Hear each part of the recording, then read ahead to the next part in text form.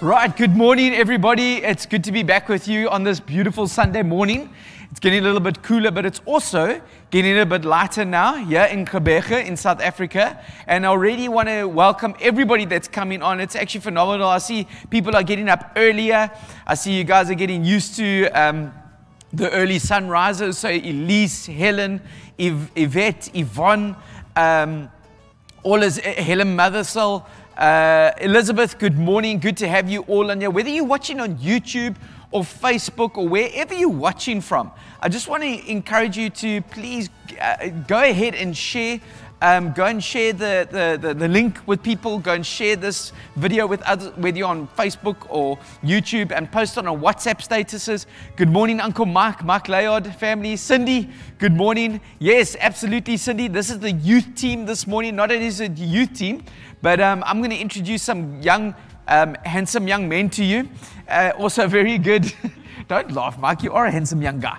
And especially with that lovely long hair that you're growing there. But before I introduce them to you, I just want to again encourage you, tag people, get people on. Good morning, Temba. Good morning, everyone that's coming on. Tag people, share this. Let's get as many shares as possible. All right, now, Pastor Richard is going to be speaking this morning about why Peter sank. Now, I know there's a lot of excitement about the new Spider-Man movie that's coming out. I don't know whenever. It's not that Peter. It's not Peter Parker. Okay? Hello, Peter. All right, have you seen the latest trailer for Spider-Man? It's a craze at the moment.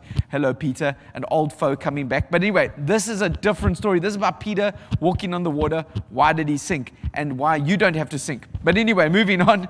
Please go ahead, tag, share, get others on.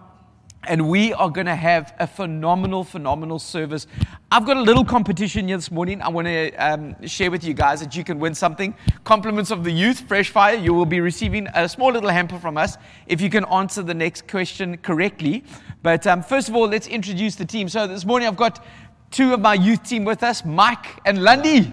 Hello, guys. Hello. Mike, how's it going? I'm good, and you? Good. Yeah. I think that today's rugby match will be pretty darn good. Oh, there we go. Going straight into it. All right. And Lundy, welcome. I think this is the first time you are hosting with us on a Sunday morning. Lundy? Yes, it's the first time. I'm usually familiar with the Fridays one, but this is kind of similar to the Friday ones. Yeah. Even though it's Sunday, just a different day. Yeah, and it's a different time. Different time, yes. Usually you're hosting Lundy on a Friday night at about 6:45 before youth. Yes, usually then. Yeah, so if you guys don't know, Mike and Lundy are part of our youth team. And as you know, I just want to quickly say, I see Buyiswa, welcome. Liesel, good morning. I'm excited about the new Matrix movie. Oh, right, now we're going into movies already. Oh, yes, Matrix not Matrix Retirement. What's it called? Resurrections. There we go. All right. Yeah, there's so many cool movies coming out that were supposed to be out last year. But before movies come out, we've got an exciting thing happening today. And I'm so glad that you're watching. Please come to church. I found out yesterday I was wrong. I made a video concern about the rugby being on at 11 o'clock. But then I noticed yesterday, no, the rugby is in fact on at 12 o'clock. So you can still make church and watch rugby. Isn't that so cool? You know, yes. that's why we don't support the All Blacks, because they play during church.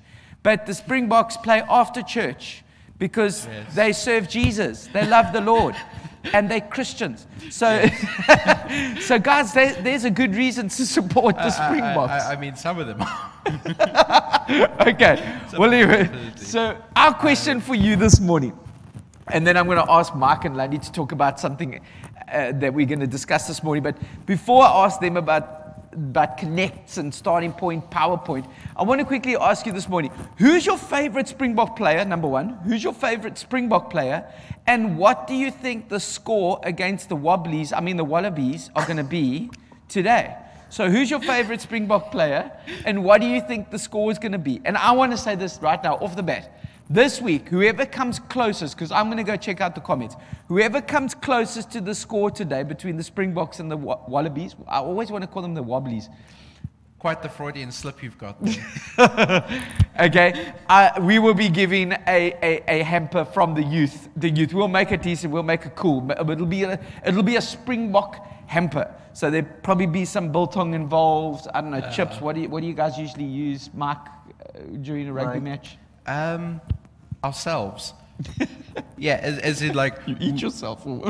sometimes. I mean, depending on how close the game is, you can start chowing on your nails. So we're going to give away free nails. No, don't take my advice. You don't have to buy yours.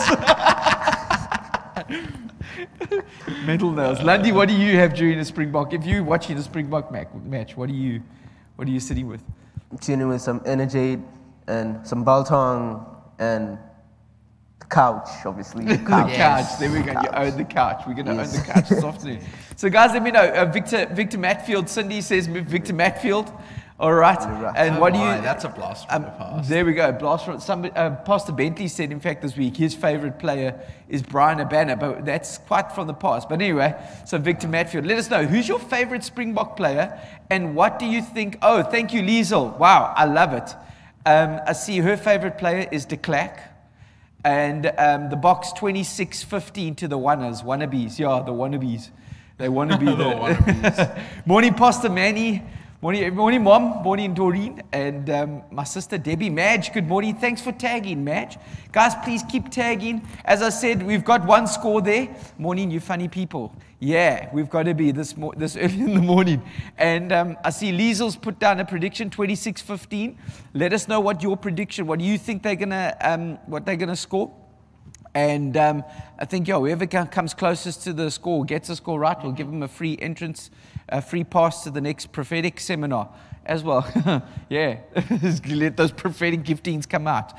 But on a more closer to home note, Mike and Lundy are youth leaders. They're children's church leaders. These are young guys who've gotten involved, and we love it.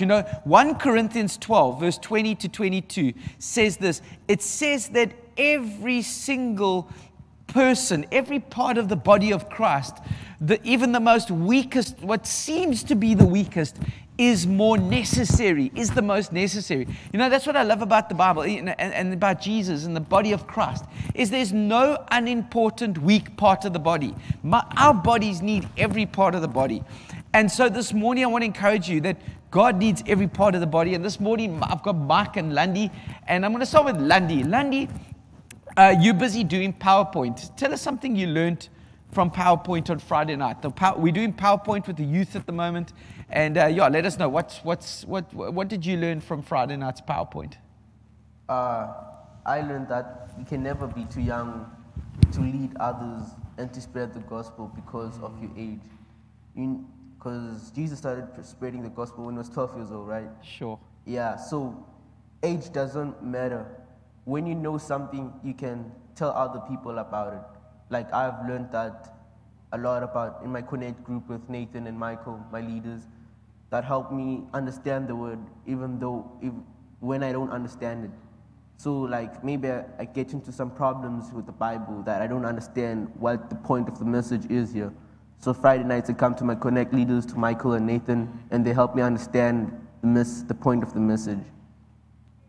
Sure. And Mark, you've been a Connect leader now since the beginning of this year, and you've transitioned from being a Connect member to being now a Connect leader. So tell me, how does it feel now being a Connect leader? I actually can't answer that question. It's like, let me put it this way. It is very much a different role, but it doesn't feel that different. You know what I mean? It's like, you basically, all you are is you're the guy who just has to keep the discussion on track, add some points and whatnot. But it's very interesting. Yeah, very interesting because you get to also hear other people's takes on what they think the Bible means, and it's very, very interesting to hear what some people think.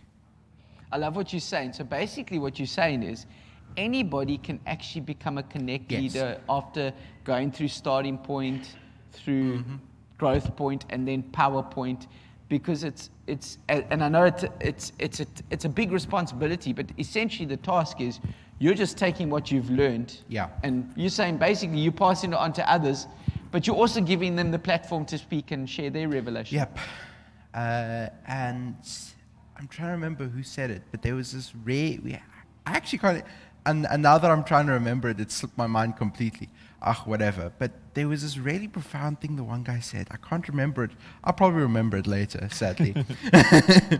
But I was blown away. And I can tell you that was very impressive. I was highly impressed. By what the person By said. what the person said, yeah. As I said, I was blown away. And I think that people don't realize it, but once you become a Connect leader, you get to basically become a member as well as an observer, if that makes sense. Sure. So you get to look into these guys' lives and you see, okay, well, where's this revelation coming from? Why? You can sort of start to answer questions, and it's, yeah. And Lundy, what excites you about leading other people in the Word and becoming a Connect leader? I guess what excites me is to know how people, like he said, different point of views about the way they see Jesus and God.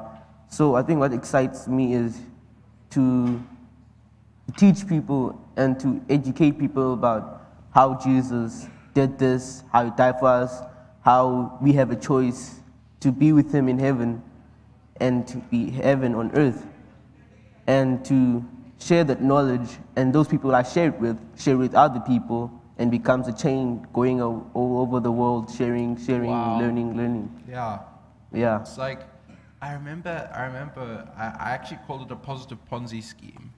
In other words, it's not really a Ponzi scheme, but basically it's a case of if I say two things to some person, they walk away changed, there's a high chance they go say two things to other people.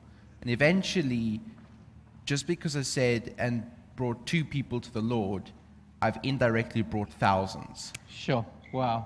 So, And I just want to say this, just like all of you are doing right now. I've been super, super impressed. As our service is filling up this morning, I just want to quickly, first of all, welcome all the people that are walking into church right now at our 8 a.m. service.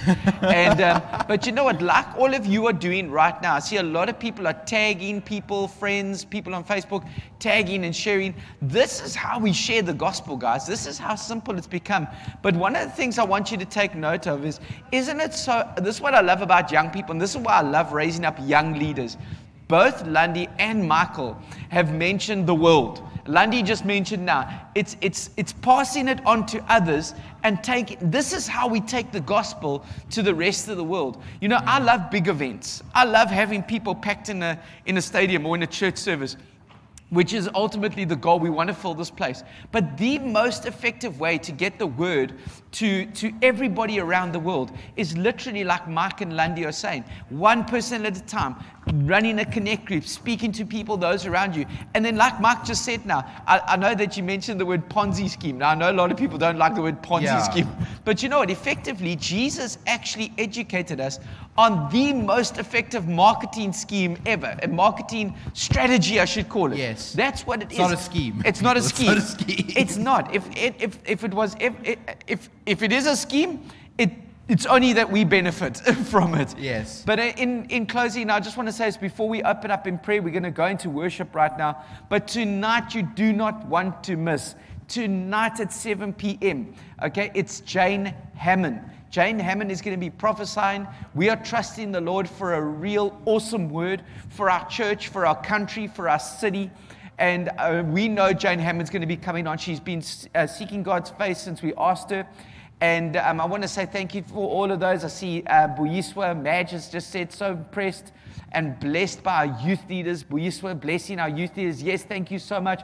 We do. We have incredible, incredible youth leaders and a youth team in this church.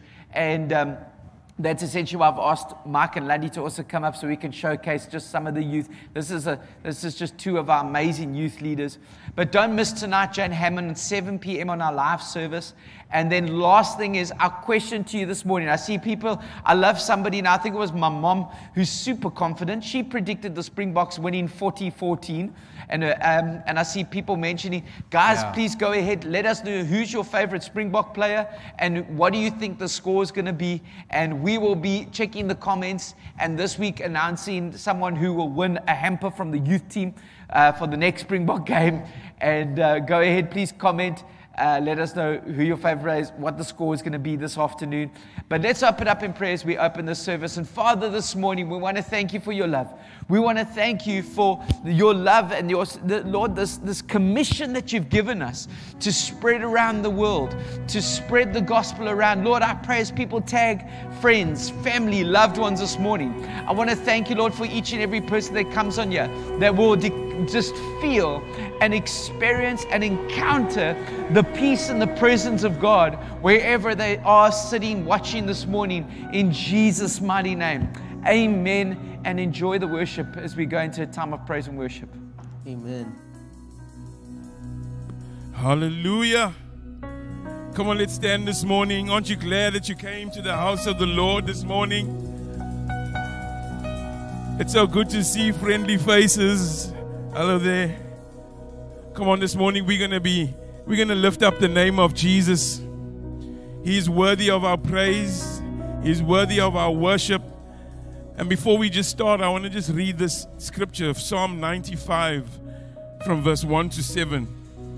And it says this, "Oh, come, let us sing to the Lord. Let us sing joyfully. Let us shout joyfully to the rock of our salvation. Let us come before his presence with thanksgiving. Let us shout joyfully to him with psalms.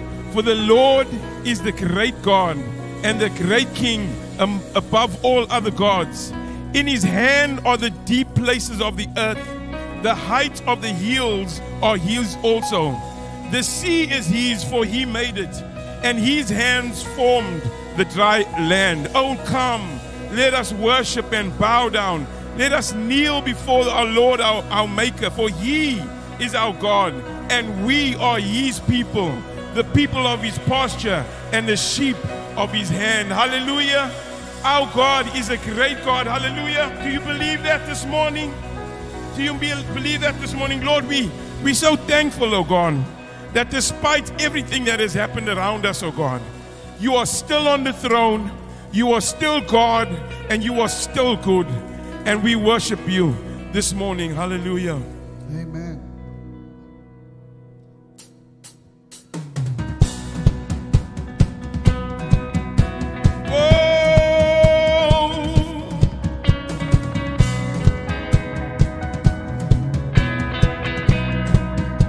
Listen to this. Wandering into the night, wanting a place to hide this soul, weary soul, this bag of bones. And I try with all my might, but I just can't win the fight. I'm slowly drifting, this vagabond. Listen to this. And just when I ran down the road, I met a man I didn't know, and he told me that I was not alone. Listen, say, he picked me up, he turned me around, and placed my feet on solid ground. I thank the Master, I thank the Savior, because he healed my heart and changed my name. Forever free, I'm not the same. I thank the Master. Hey, and I thank God.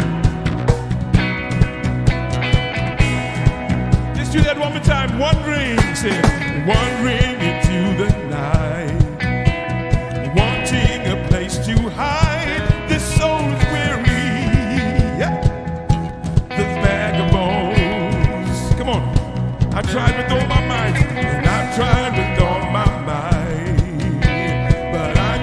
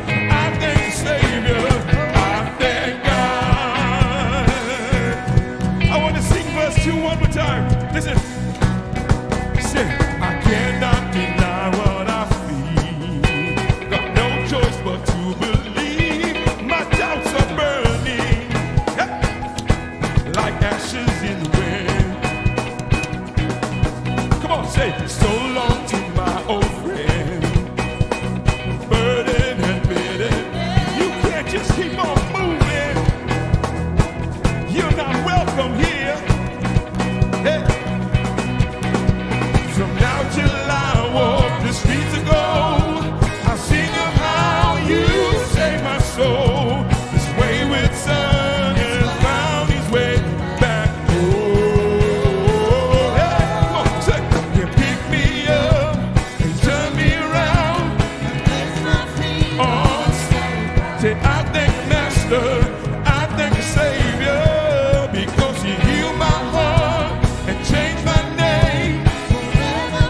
I'm not the same. I thank the Master, I thank the Savior. Hey. Hey. Listen to this. Come on. Come on, put your hands together.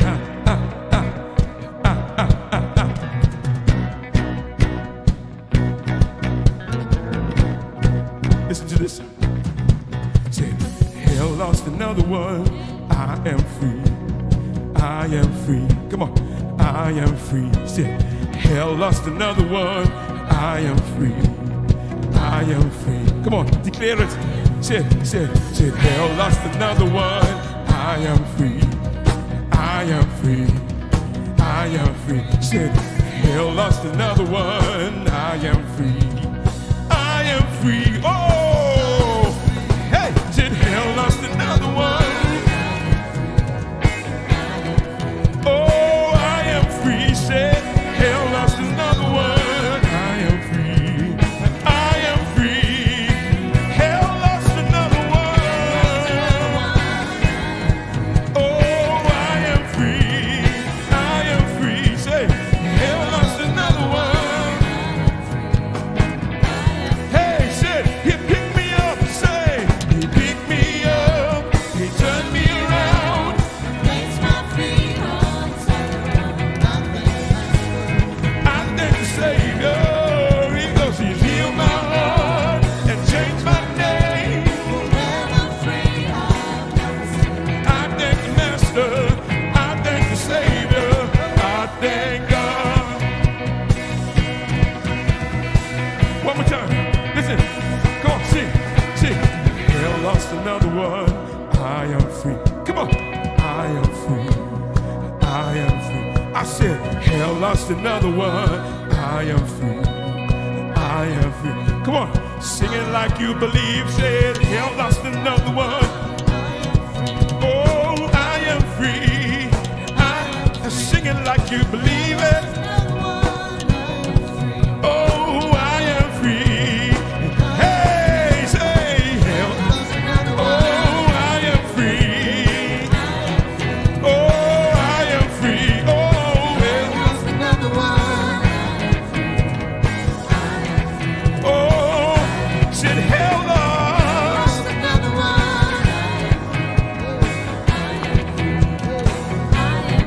Oh, hell lost another one. Oh, listen to this.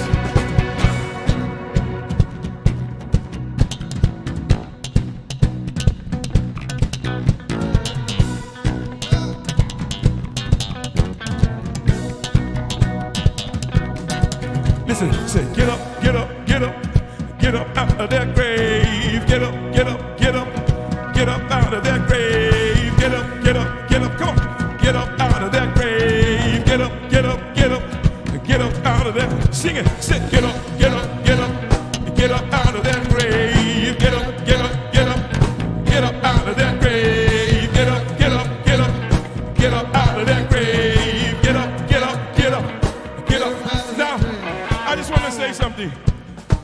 This little line, get up out of your grave. There is so much prophetic power in that. There are people that are stuck in mental graves right now. And the doctor said ABC to them. And so their gospel has become the doctor's ABC. And with your mouth, you are able to prophesy and cause those chains to break over them. So this morning, I want you to turn to your neighbor and begin to prophesy. Begin to prophesy. Say, get up, get up, get up. Hey, Get up out of that. Hey, get up, get up, get up. Get up out of that. Hey, get up, get up, get up. Come on. Hey, get up, get up, get up. Get up, come on. Prophesy. Get up out of that. Get up, get up, get up. Get up out. Get up out of that grave. Hey, come on, say, get up out of that. Hey, get up out of that grave. Get up out of that grave. Get up out of that grave. Come on, say, get up out of that grave. Get up out of that grave. Get up out of that grave. Get up out of that grave. Come on, say, get up out of that grave. Hey, get up out of that grave. Get up out of that grave. Hey, get up out of that grave. Get up out of that. Hey, get up out of that grave. Get up out of that grave. Get up out of that grave. Get up out of that. Get up out of that grave. Get up out of that grave. Get up out of that grave. Get up out of that grave. See, get up out of that grave. Get up out of that grave. Get up out of that grave. Get up out of that grave. Hey, don't you know the testimony of Jesus is the spirit of prophecy? Is the spirit of prophecy? Is the spirit of prophecy? Said the testimony of Jesus is the spirit of prophecy. Is the spirit of prophecy. Is the spirit of, come on, say, that means what he done for me. Hey, he can do it for you. Hey, that means what he done for me. Hey, he can do it for me. Hey, that means what he done for you. Hey, he can do it for me. Come on, that means what he done for me. Hey, hey, he can do it for you. Say, the testimony of Jesus is the spirit of prophecy. Is the spirit of prophecy. Is the spirit of prophecy. That means what he done for me. Hey, he can do for you. Hey, that means what he done for you. He can do for me. Say, get up, get up, get up. Get up out of that grave. Get up, get up, get up. Come on, get up out. Don't stop. Get up, get up, get up. Get up out of that grave. Get up, get up, get up. Get up out of that grave. Hey, get up, get up, get up. Get up out of that grave. Get up out of, get up. Get up out of that. Said, hell lost another one. I am free. I am free. Said, I am free. Come on. Said, hell lost another one. I am free. I am free. I am free. Said, hell lost another one. I am free. I am free. I am free. Said, hell lost another one. I am free. I am free. I am free. Hell lost another one. I am free. I am free. Said, I am free. Praise the Lord. I'm free. No longer bound.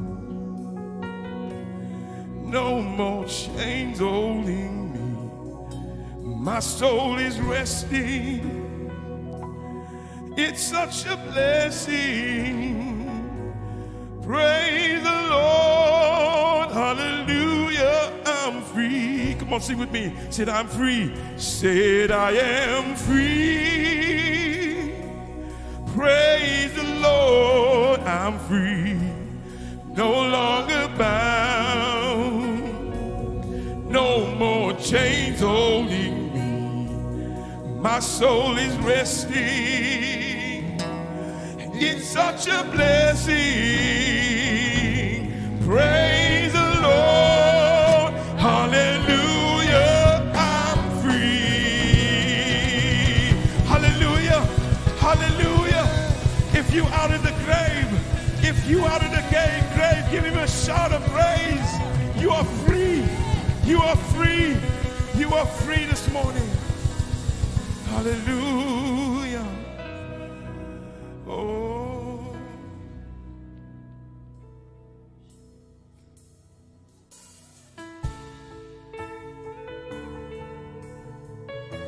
Lord, we thank you that our freedom comes because you are good, oh God. Not because of what we've done, but our freedom comes because of your goodness and your kindness towards us. Oh,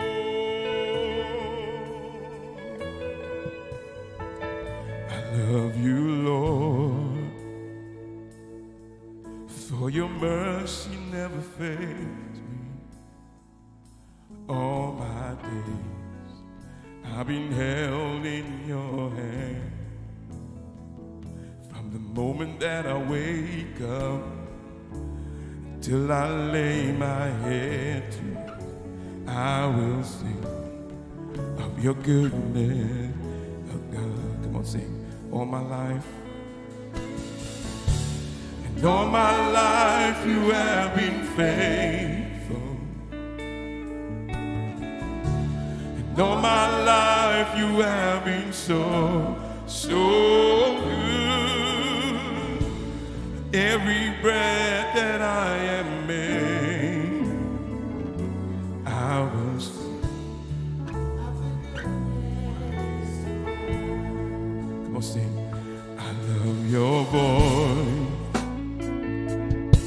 And you have led me through the fire, darkest night. You are close like no one. But I know you as a father. I've known you as a father. I've known you as a friend. I will. Hey, said all my life you have been faithful.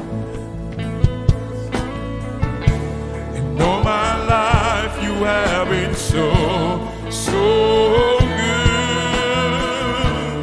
Every breath that I am made, I will sing of your goodness. Said all my life, and all my life you have been faithful. And all my life you have been so, so with every breath. And I will sing of your goodness, oh God. Hey, your goodness is running after, it's running after me.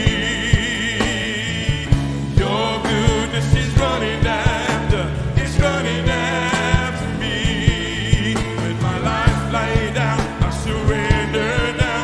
I give you everything. Your goodness is running after, it's, come on, sing. Oh, your goodness, your mercy.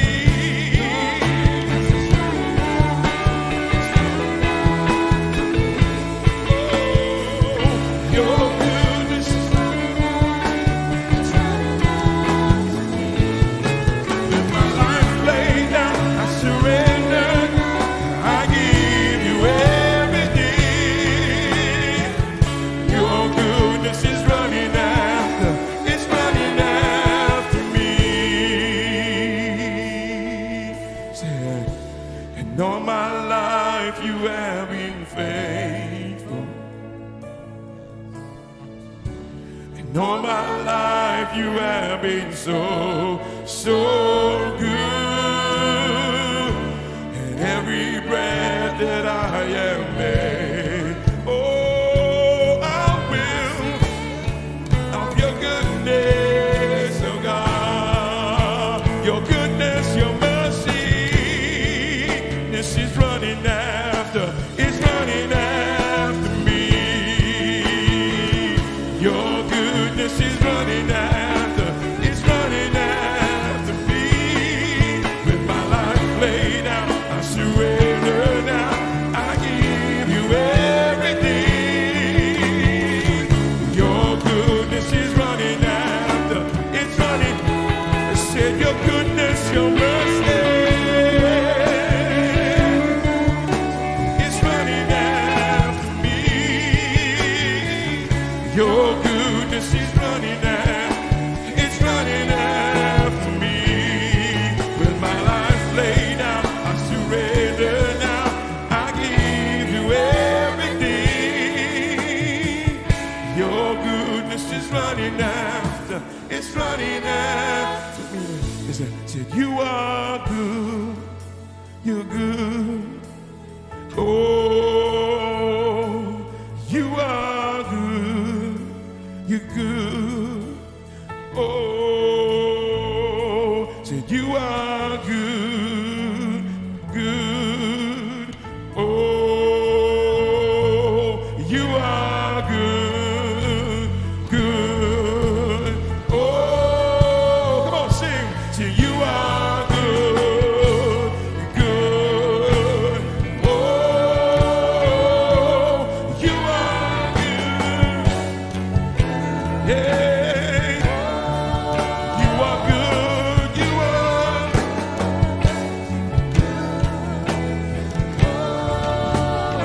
I said you are good. Yeah. You are good. Oh.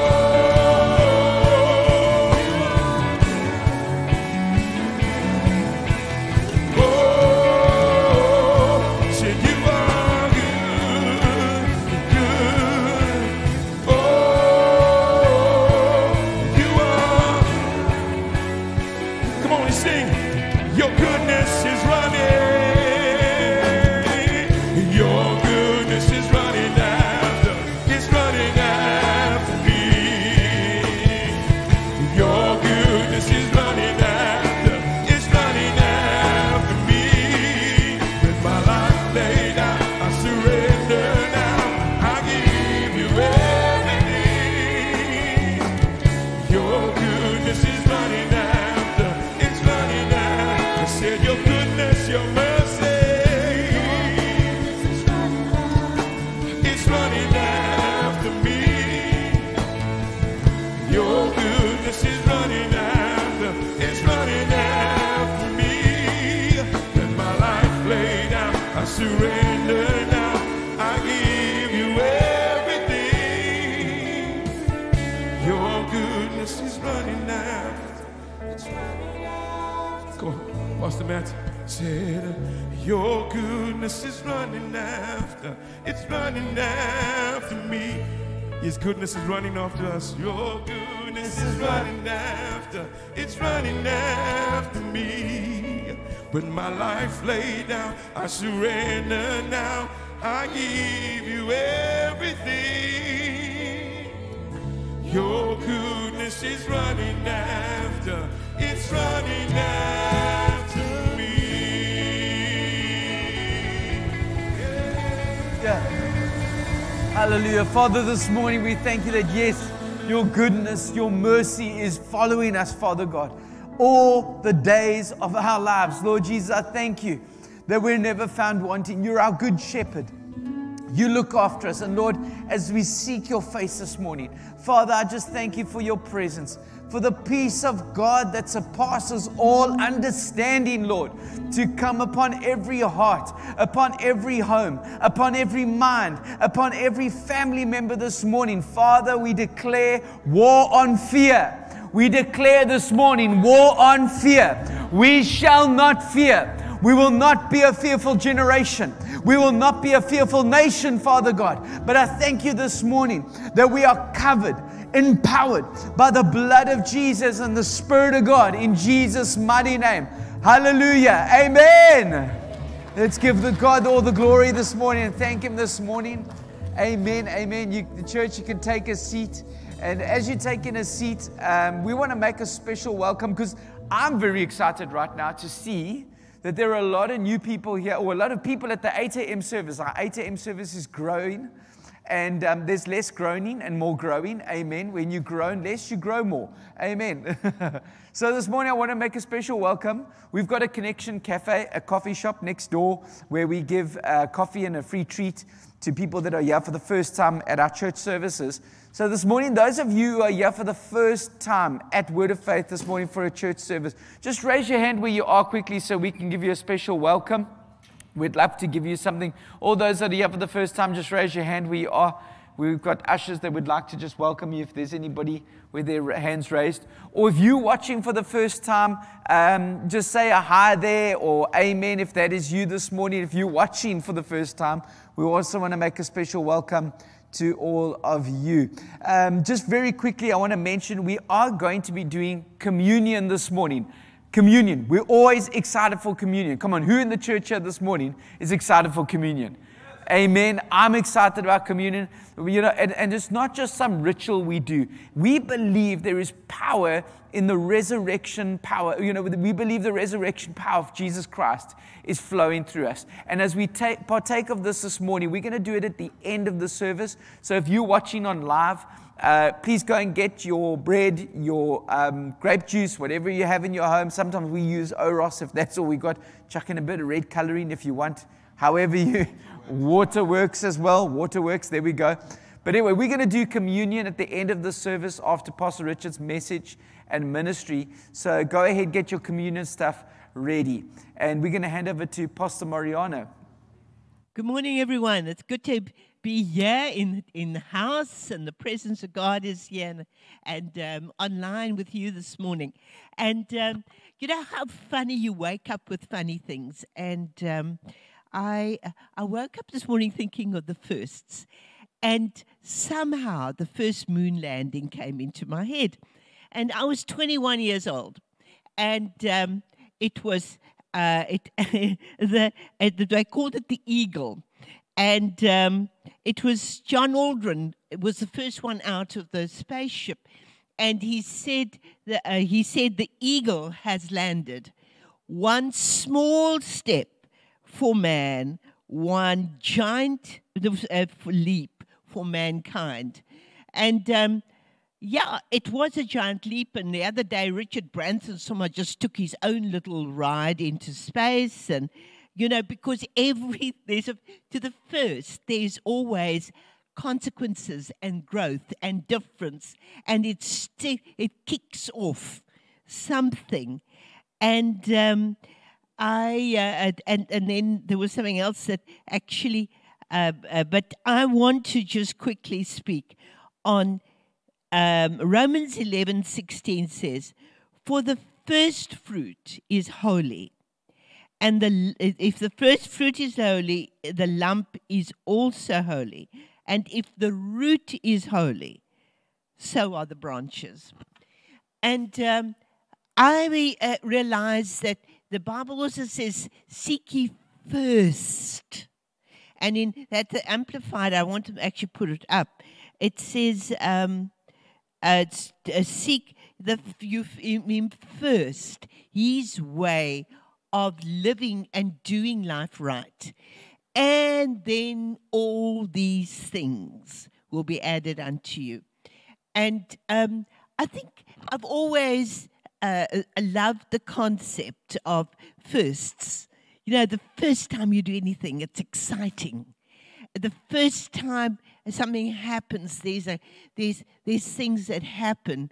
I put this thing on, this piece of jewelry on, and actually Jimmy had made it for me for our 50th last year. And it was strange. He's always been Jimmy and Mariana. And because the man is the first, he was made first. I'm not a woman's liver, by the way. I'm happy to have the man as the head of the home. Really, all these people that had their little fussies about everything, I think they need to get over it. And so, but he put Mariana and Jimmy at the bottom. I said to him, "Jimmy, why did you do that? It's always Jimmy and Mariana. You should have been on top." And he said, "No, Mariana, because that's the way it's got to be. And the way it's going to be." And it is. It's the way it is now. I'm on top, and he's just, actually, his memory is holding me. And so it was a lot of first funny little memories that came through me. But I remember the first time I understood tithing. And I realized it was the first slice of bread on my bread.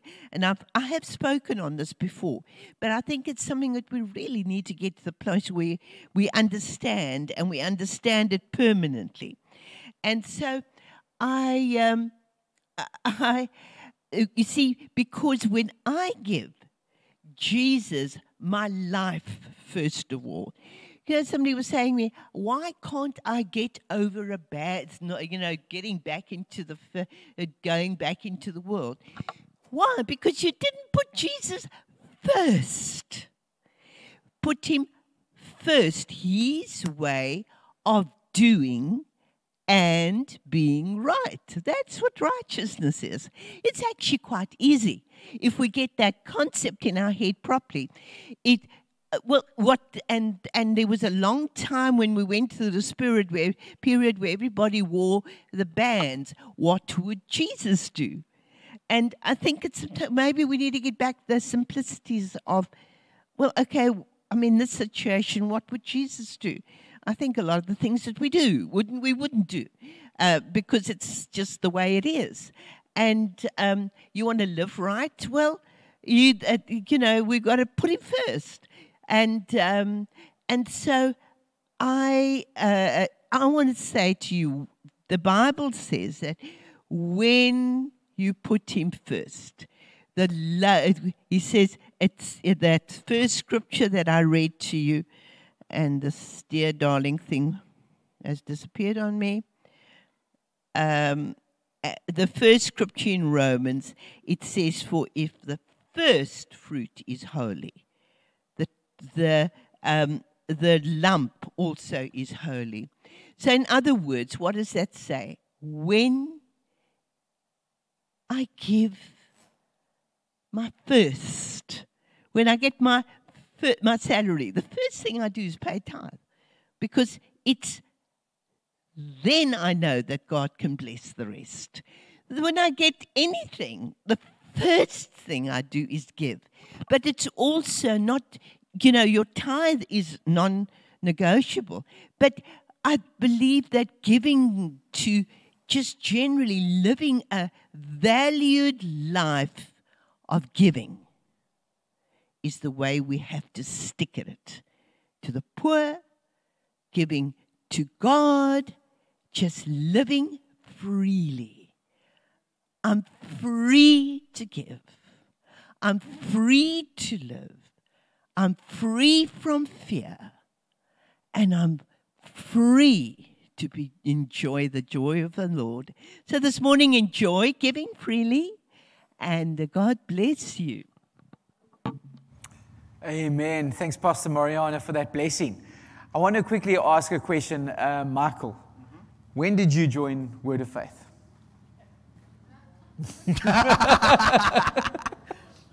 I heard a word conception in the background there. I don't know. It's been many years. Technically, you could say from 1978. Was it 1978 the Cromptons came to Port Elizabeth? Pastor Richard might mention it now. Lundy, when did you join Word of Faith?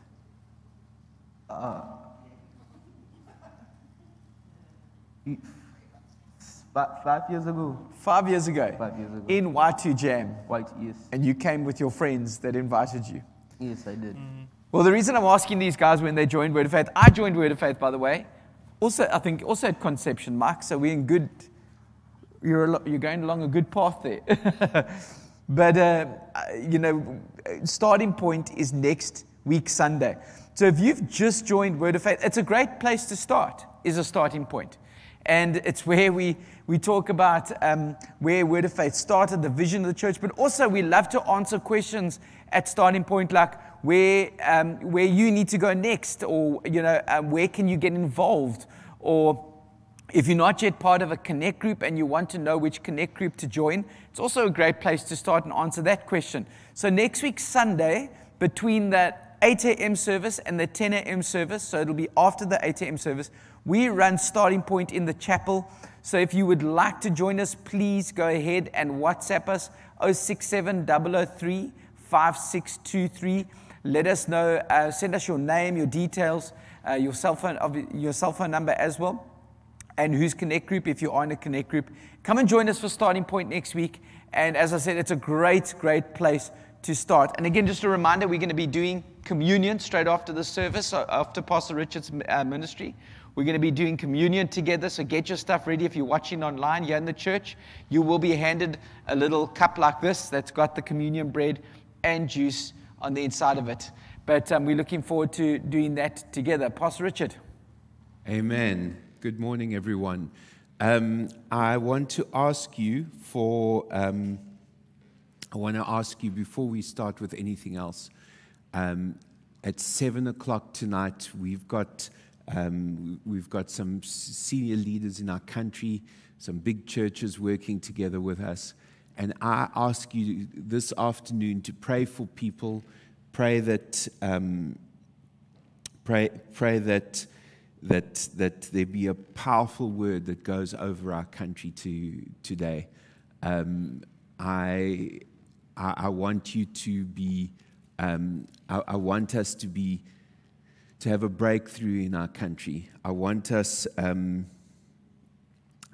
want us to see something really powerful happen. And I ask you to let all your friends know, every Christian friend, pray for tonight. It's going to be quite remarkable. I'm trusting the Lord for breakthrough. And so don't miss tonight, whatever you do. Today I'm speaking about walking on the raging sea. And effectively what it is I'm going to be speaking to you quite a bit about faith. Now, let's be honest. The world has been upside down for more than 18 months now. And if you look at the news cycle and what's going on around the world, it's actually quite frightening. They're crazy. There's craziness going on everywhere. For one, South Africa is normally we're more crazy than just about anywhere else. Right now, we're like right in the center of craziness. There are crazier parts than us. Praise the Lord. Actually, I don't know if I should praise the Lord. But the bottom line is that it's crazy everywhere. And at this time, I'm going to be speaking to you about faith and where to get faith, what faith looks like. So let's get going. And I'm going to, in Hebrews 11:6, it says, "Without faith, it's impossible to please God. For we have to believe that He is, and that He is a rewarder of those who seek Him." Now, I believe that all of you are here because you trust God, because you want to please God. For once, it's a little warmer than usual. On a Sunday morning at 8 o'clock. And as I see a lot more of you than in weeks gone by, because I think it was easier to get up. But the bottom line is you still, and I see people nodding their head vigorously, but the bottom line is that we are here on a Sunday morning because we love God, because we want to please Him. And so how do you go about that? Well, if you read that, it's about faith. So how do you grow your faith? How do you go about it?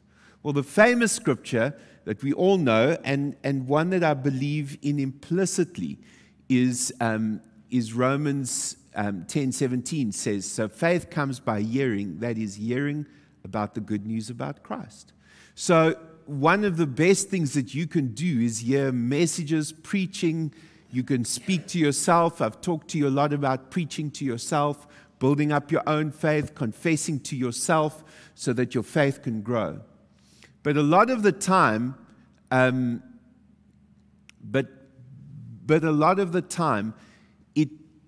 we don't really, is there another way? And so I want to read to you a scripture, 1 Peter 1, verse 5-7, that says, So be truly glad. There is wonderful joy ahead, even though the going is rough for a while. Wow, that sounds like a word for right now down here. These trials are only to test your faith, to see whether or not it's strong and pure. It is being tested as fire tests gold and purifies it. And your faith is far more precious to God than mere gold. So if your faith remains strong after being tried in the test tube of fiery trials, It will bring you much praise and glory and honor on the day of his return. So if we look at that, what does that tell us? It tells us that the other way that we grow faith is how? We grow faith through tests and trials. So tests are not just to see whether you have faith, because that would just be cruel. Tests and trials are there to grow your faith. So Jesus preached a lot about growing your faith. He didn't preach much about faith or growing your faith. But what he did was that he actually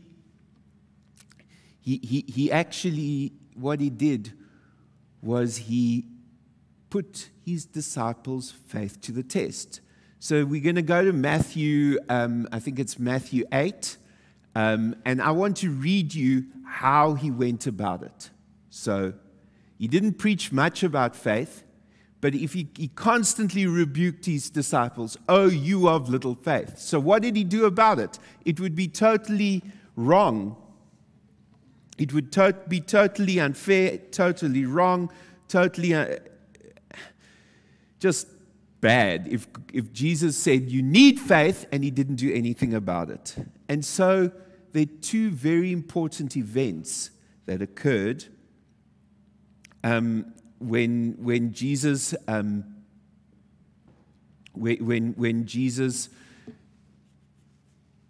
sorry, my scriptures have disappeared here.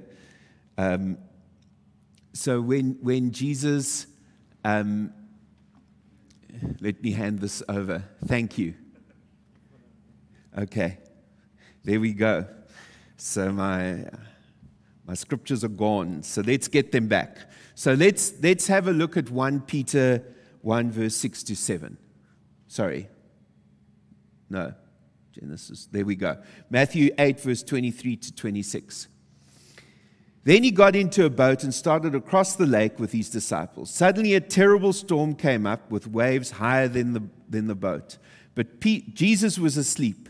The disciples went to him and wakening him shouted, "Lord, save us, we are sinking." But Jesus answered, "Oh, you men of little faith, why are you so frightened?" Then he stood up and rebuked the wind and waves, and the storm subsided and all was calm. Now, this was a test of faith. Now, we heard Pastor Peter DeFinn speak about it so beautifully last Sunday night at the 7 o'clock service. But this was, Jesus put them in a difficult situation. They thought they were going to die. This was a demonically inspired storm. And Jesus was there, and but he was asleep, and they got panicky, and they shouted, and they cried out to him, and they woke him up, and he rebuked them. What is his rebuke? "Oh, you of little faith." Now, this was literally a test so that you could get fitter, that you could get stronger, so that your faith can be better. So tests of faith, we think of like writing a test, getting a mark at the end. But a test of faith is actually more like a trial, working through things, so that you can go get fitter. Every time you go to the gym, or every time you go out running, or every time you go out walking, that is what a test of your fitness is. And at the end, you end up with what? More fitness. That's if you test it properly. So in the same way, this was a test of their faith. At the end, they were meant to have what? More faith. Now, why was this test of faith on water? Water, and we're going to go to Genesis 1 verse 1 and 2. It says, "In the beginning, God created the heavens and the earth. The earth was formless and empty, and darkness covered the deep waters, and the Spirit of the Lord was hovering over the surface of the waters." So, in the beginning, before there was any creation whatsoever, what did we have?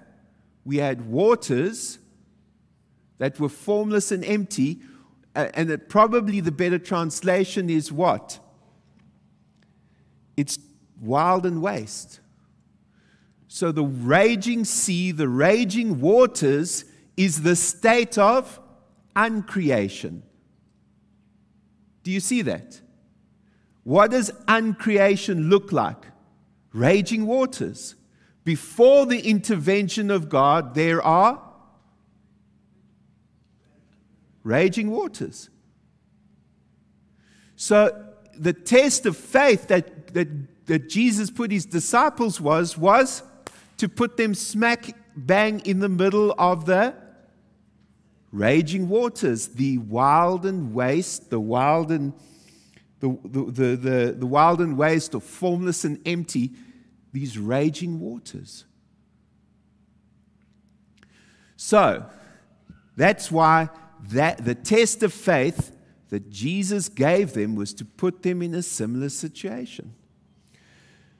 So then in chapter 14, Matthew 14, that Jesus then feeds the 5,000. And then in Matthew 14, verse 22, it says, as soon as the meal was finished, he insisted that the disciples get into the boat and go on ahead to the other side while he dismissed the people. With the crowd dispersed, he climbed the mountain so that he could be by himself and pray. He stayed there alone late into the night. Now, these were fishermen. Why did Jesus have to insist that they get in the boat and go across the lake? They'd done it all the time. Why did he have to basically force them, compel them? It's because they'd seen this movie before. Not that long ago, they had seen this very movie. And sure enough, they start crossing the lake, and what happens? What happens? It happens again to them. Their faith had been tested. They thought they were going to die. They were out on the lake. Jesus says, go across the lake again, and they knew what was going to happen. A big, giant storm would come again. They were like, no. Jesus said, go. No. Go. Okay, we'll go. And there they are. They're stranded out in the middle of the lake once again with a mighty storm, and they're scared that they're going to sink once again. But last time, Jesus was in the boat. At least he was in the boat, even if he was asleep. Now they're all by themselves. They're there all by themselves, out in the middle of the lake. Will they get to the other side? So in Matthew 14:24, it says, meanwhile the disciples were in trouble far away from land, for a strong wind had risen, and they were fighting heavy seas. So they're out there fighting this water. Now remember, what did water represent? Uncreation, the opposite of creation. Wild and waste waters, raging seas, was before the intervention of God. So they're in the situation which represents almost like an absence of God once again. But this time, as far as they could see, God wasn't there. And then in verse 25 to 26 it says, and in the fourth watch of the night, Jesus went unto them, walking on the sea. And when the disciples saw him walking on the sea, they were troubled, saying, it is a spirit. They cried out for fear. Now, where have you seen this situation before? Where have we seen this situation before? Genesis, when? Let's go back to Genesis 1, verse 1 to 2. In the beginning, God created the heavens and the earth. The earth was formless and empty, wild and waste, and the darkness covered the deep waters. So there's deep waters that are wild and waste, remember, and the Spirit of God was hovering over the surface of the waters. Here is Jesus walking on the waters. This is a replay of Genesis 1, verse 1 to 2. It had to happen. Why? Because two reasons, and I'll show you. The first is, what is their response to Jesus? It's, then the disciples worshipped him. This is once they got to land. You really are the Son of God, they exclaimed. So literally what? They saw that Jesus was God because he did what Jehovah had done in Genesis 1 and 2. So we've read about this. Jehovah over the water. Here he is again. Jehovah over the water.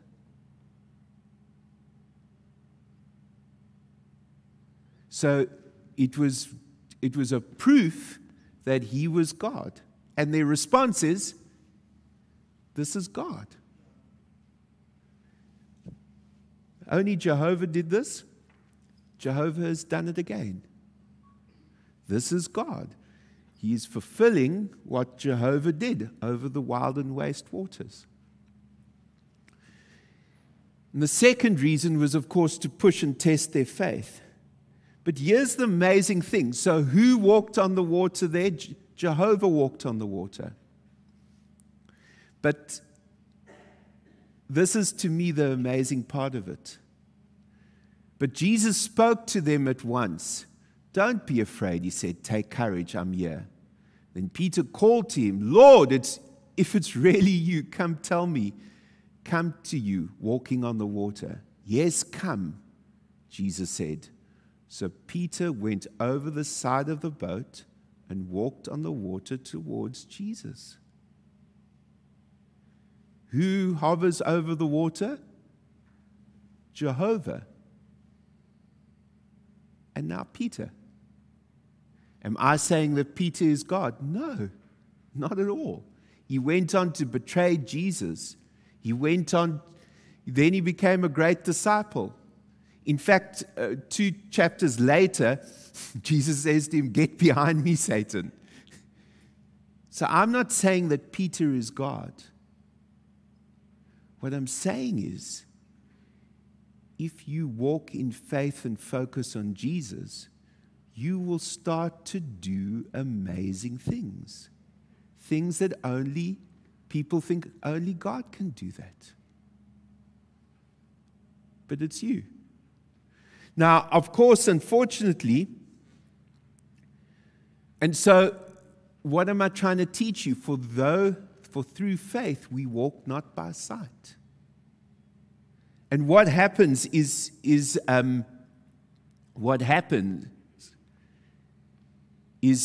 that Peter, what did he do? He took his eyes off Jesus and he sunk because he started to look at everything else. When you walk by faith, when you focus on Jesus, you will do things that people thought only God could do. Say, but what are you saying? Can you say that even? Well, let's look at what Jesus said. He said in Matthew 14, verse 12 to 14, I tell you the truth, anyone who believes in me will do the same works I've done and even greater, because I'm going to be with the Father. You can ask for anything in my name and I will do it, so that the Son can bring glory to the Father. Yes, ask me for anything in my name and I will do it. So, what does it say? You will do even greater works because I'm going to be with the Father.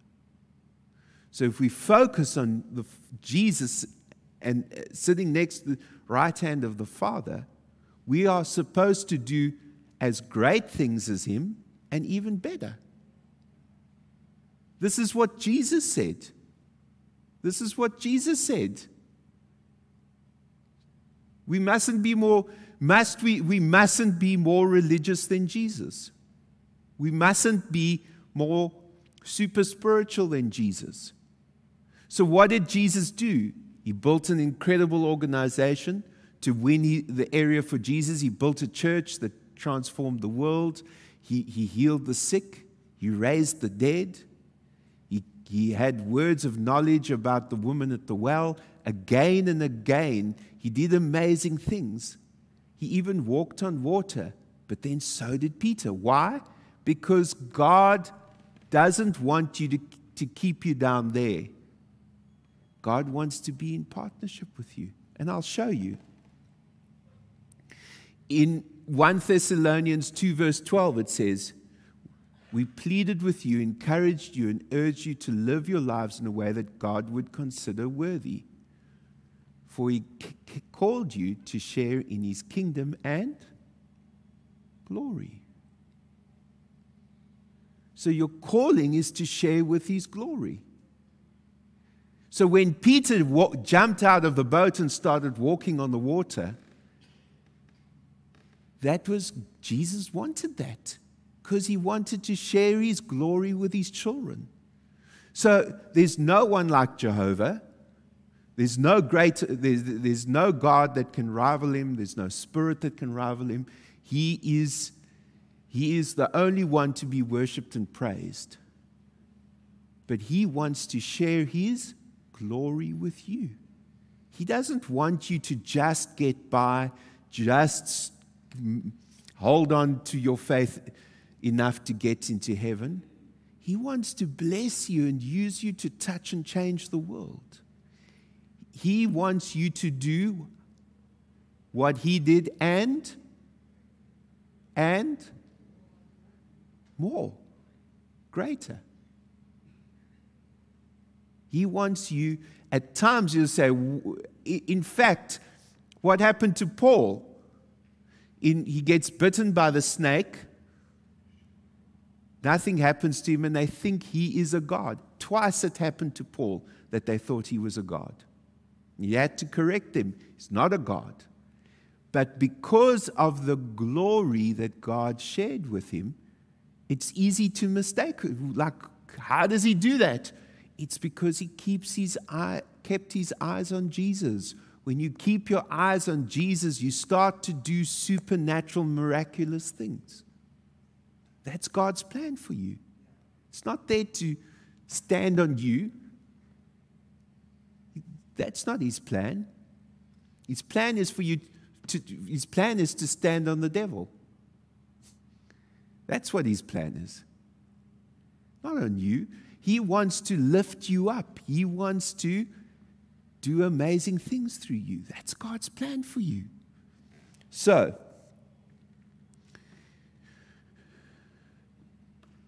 in James 1 verse 5 to 8, it says, if you need wisdom, ask our generous God, and he will give it to you. He will not rebuke you for asking. But when you ask him, be sure that your faith is in God alone. This is very important. Do not waver, for a person with divided loyalty is as unsettled as a wave of the sea that is blown and tossed by the wind. So when we take our focus off Jesus, when we start looking at the COVID situation, the crackdown in Australia, the murders in New Zealand, the looting in Durban and Joburg, the continual craziness in America, the crazy weather, we become unstable. We get thrown around. And when you're stuck on water, what is that? That is like uncreation. It's like what? It's getting tossed around.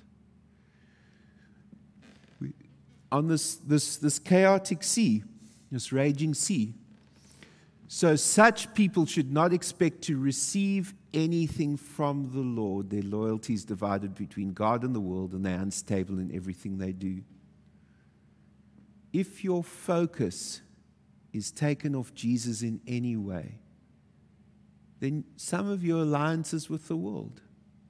And so I'm here to teach you, to tell you today that God wants to do very, very big things through you. He wants to do stuff that looks like, how did they do it? God wants to share His glory with you. He wants to put His glory on you. He wants to do big things for you. Does it mean that He's not God? Not at all. He is here to be in partnership with you. He wants to use you. He wants to use you to change, to touch your street. He wants to use you to pray for people and they be healed, the sick be healed. He wants to use you that COVID cases be healed. He wants to use you that lame people get healed. He wants to use you so that blind people see. He wants to use you that people who are held captive by demon spirits are set free. You are not just sitting in a bench here and sort of getting to heaven. That's not God's plan for you. If God was willing to put Peter on the water, how much more does He not want to do for you? He wants to do big things through you. That's His plan. This wasn't an accident. This wasn't a maybe. This is when you're going through a test of faith, put your eyes on Jesus. Don't get washed around and expect to do big things. Some people even say, well, how did they do that? They did it. They did the miraculous. Why? Because they kept their eyes on Jesus. And so we've seen so many people in their finances be so blessed here at Word of Faith. We've seen healings. We've seen miracles. We've seen people come to salvation. Why? Because we keep our eyes on Jesus, or we certainly try. When we do that, you will do big things. That's God's plan for you. Not little things, big things. So I'm here to encourage you in your test of faith. If you're going through a difficult time, a test of faith, that's fine. You're going to come out with more faith at the end of it. It's not a check to see, have you got more faith? It's a time to ensure that your faith is purified, that it's going to be stronger and better. Why? So that when you're out on those chaotic waters, you don't have to worry about a boat. You can do stuff that it looks like God, and that's okay. Why? Because God is in partnership with you. He wants to use you to do big things. Amen. I want you to close your eyes and bow your heads. If you didn't know that God wants to partner with you, you understand that you're not in partnership with God. You haven't come into partnership with God. He wants to do amazing big things in your life. I want to pray for you. So if you're online, I want you to type, I'm going into partnership with God. It's a long sentence, but type it if you want to be included in the prayer. I'm going into partnership with God. And if you're here and you feel like you're not in partnership with God, please raise your hand now and say, include me in the prayer. I want to be in partnership with God. Type that. Or if you're in here in the congregation right now and you want to be included in that prayer, please raise your hand high and say, include me. Quickly. Okay. I'm going to pray with you. Father, in the name of Jesus, I pray, Father God, that you will help us to understand that you're not here to push us down, that as we keep our eyes on you and humble ourselves before you, you're going to lift us up to a very high position. Thank you, Lord, that you love us so much. We bless you. We praise you for wanting to bring us into partnership. Help us to step out in faith. Help us to start to do the supernatural things that we thought only you could do. In Jesus' name, amen. I'm going to hand over to Pastor Matthew for communion. All right, praise the Lord. What an incredible message. And I just want to follow that with what Pastor Richards has spoken about. As we're about to take communion, I want to encourage you that as we take communion, this represents, and this comes from when Jesus broke the bread and shared the cup with his disciples the night before he was crucified and the week leading up to that. And, you know, the thing is, this is, as we take this, I want you to know this is not just some religious ritual we're doing this morning. There is power. I believe there is power in communion. This is part of our covenant with Jesus Christ. This is part of our covenant that when his body was broken, that represents the body of Christ we are part of. It represents the body that was broken for our healing, for our life, for our resurrection, and the blood that was shed for our forgiveness, and the life of Jesus that flows through us. The very life that Jesus promised and lived that power can flow through you this morning. So I want you to know this morning, as you take this communion, here in the church, we've got these little cups with bread. I'd like the church members that are here, you can get yours ready so long. If you're at home, get some bread, get some cups quickly to share with your family. But I want to encourage you that as you take this communion, I want you to know this morning that the power of Christ is flowing through your home. It's flowing through your body. That where there's salvation needed, there's power in the body, in the life of Christ for you this morning. If there is forgiveness needed, there's power through the blood of Jesus that's flowing through this morning. I want you to know this morning, as you take of the bread, and that there's healing. If you're needing healing, I can think of so many people this morning that we just need. And please, in fact, I'm going to ask right now that as we're taking communion, just start to claim your healing this morning. Start to message the names of people that need healing this morning. And let's claim and declare the healing power of God this morning. So we're going to pray right now. As you take of the bread, I'm going to read one scripture to you, and I want to encourage you with this. In 1 Corinthians 12, verse 20 to 19, that says, "As it is, there are many parts, but one body. The eye cannot say to the hand, I don't need you. And the head cannot say to the feet, I don't need you.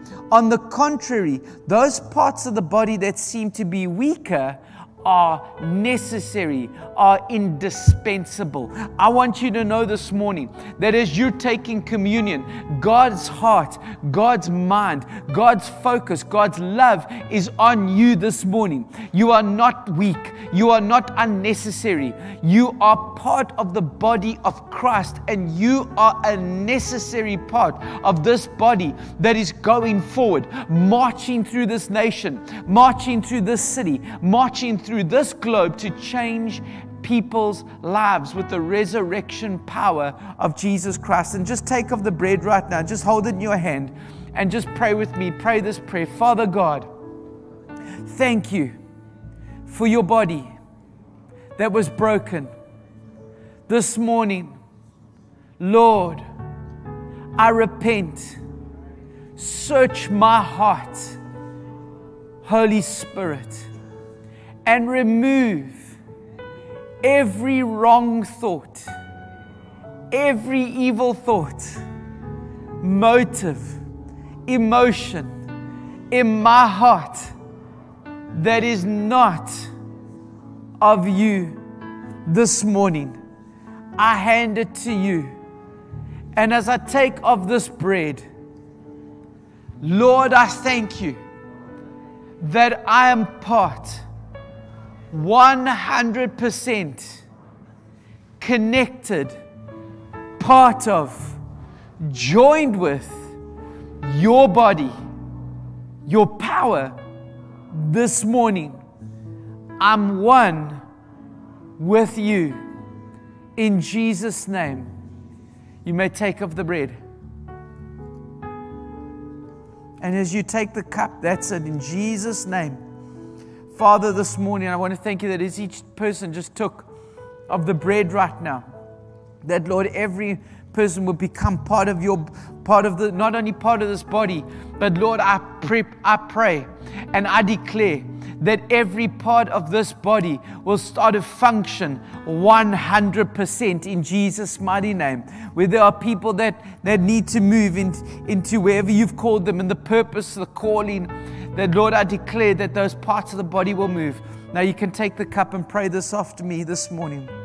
Father God, as I take of this cup, I thank you that you have forgiven me of every sin from the past, the present, even the sin of the future has no power over me, over my body, over my destiny, over my family.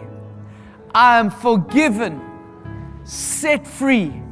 This morning, I receive the resurrection power of the Lord Jesus this morning as I take this cup.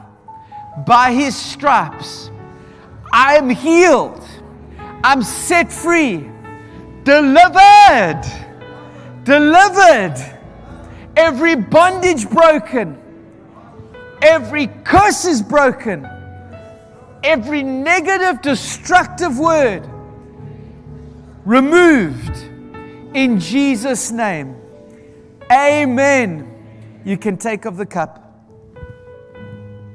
And Father, as they take that this morning, Lord, this morning, I thank you that as we shared of this communion, I pray for a fresh deposit of your Holy Spirit, a fresh deposit of your resurrection healing power in each and every person that is in this service, watching right now, that would destroy and kill and remove every curse, every bondage, every negative, destructive word, and replace it, Lord. Let your Holy Spirit and the power of your blood right now attract the anointing, increase, promotion, prosperity, healing, power of God this morning. Lord, I speak over Fiona's life and her family healing this morning. Today, Peter van Heerden, I cast and break that negative spirit of sickness and death right now. I rebuke it right now, Peter, over your life this morning. Remove it right now in the name of Jesus. Over everybody, over Sean Creer this morning, I declare over your body, rise up in the name of Jesus. I speak to everybody that is battling with the lack of energy or sickness right now to rise up. I command your body to do what it was assigned to do according to the purpose and will of God. Right now, let the will of God be upon your body as it is in heaven. Be healed. Be healed today in Jesus' mighty name. Curse of COVID and fear, I reject and rebuke you now. Just tell it to go. Rebuke it now. If you are battling with fear or if you're feeling symptoms even of COVID, of flu, cancer, whatever it may be, I declare and speak healing, the healing power of God. By His stripes, you are healed this morning, set free in Jesus' mighty name. Just receive that healing as we go into one more worship song before we close. Closing in prayer. All right. Well, we're glad that you joined us this morning. And please, I want to encourage you this week, when you get a chance, have communion every single day. I want to tell you now, we want to thank the Lord for the nurses, the doctors, the hospitals that have been helping during this time, that have been there for us. But I want to tell you now, never ever reject and never forget the blood of Jesus, the power of Christ that's on the inside of you, that is the power to heal, set free, and save. And we declare that over you this morning. Thanks for joining. We're so glad you could be with us. We've got a 10 o'clock service as well if you'd like to come and join us in the house. And don't forget, tonight, 7 p.m. is Jane Hammond. And next week, Sunday, is Starting Point between the 8 and 10 a.m. services. And we've also got prayer meeting on Tuesday morning at 8:30, man. And connect groups. There's so much going on. Mike and Lundy, thank you guys for joining me. It's been my pleasure.